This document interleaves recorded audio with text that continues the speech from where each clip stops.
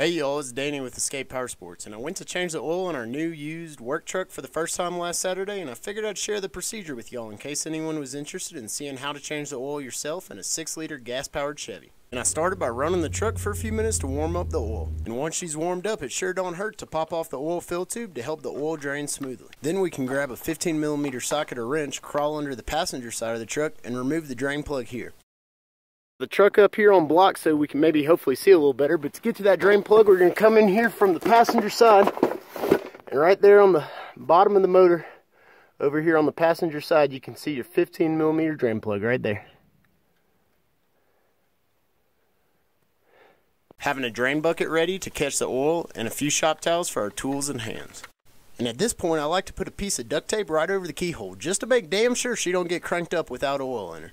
Now, oil filter tools come in a variety of shapes and sizes and work in a couple different ways, but the bottom line is any of these tools should work on this truck.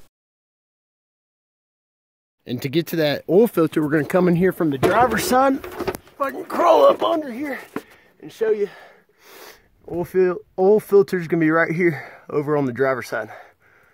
Nice and easy to get to. Now we can remove our old oil filter by spinning it counterclockwise.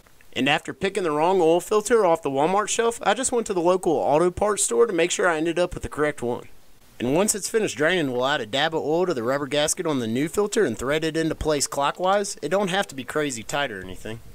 Now usually at this point I like to spray this area with degreaser and hose off the mess to make checking for leaks easier, but all my cans of degreaser were frozen solid, so we'll just get them next time. With our new oil filter in, we can reinstall our drain plug.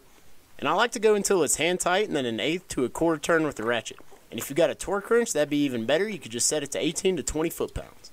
Now we can add 6 quarts of your 5W30 oil of choice. I went with this Walmart brand oil because it was the cheapest full synthetic, was the correct 5W30 weight, and had all the performance certifications the Chevy book said to check for.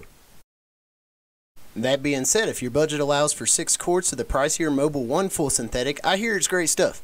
But what's really most important is that we change our oil when the light comes on or on your truck's recommended schedule.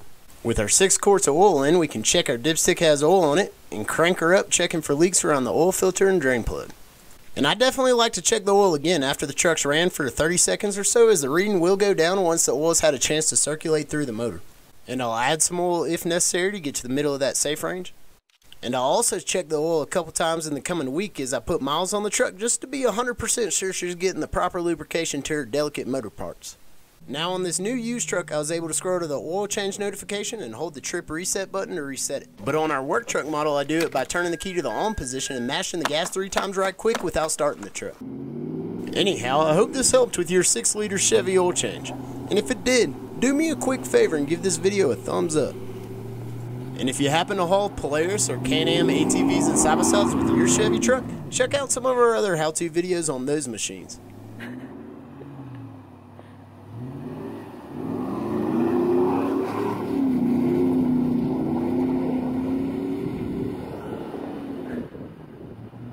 I'm Danny with Escape Power Sports. I really want to thank y'all for watching, and until next time, see y'all on the trails.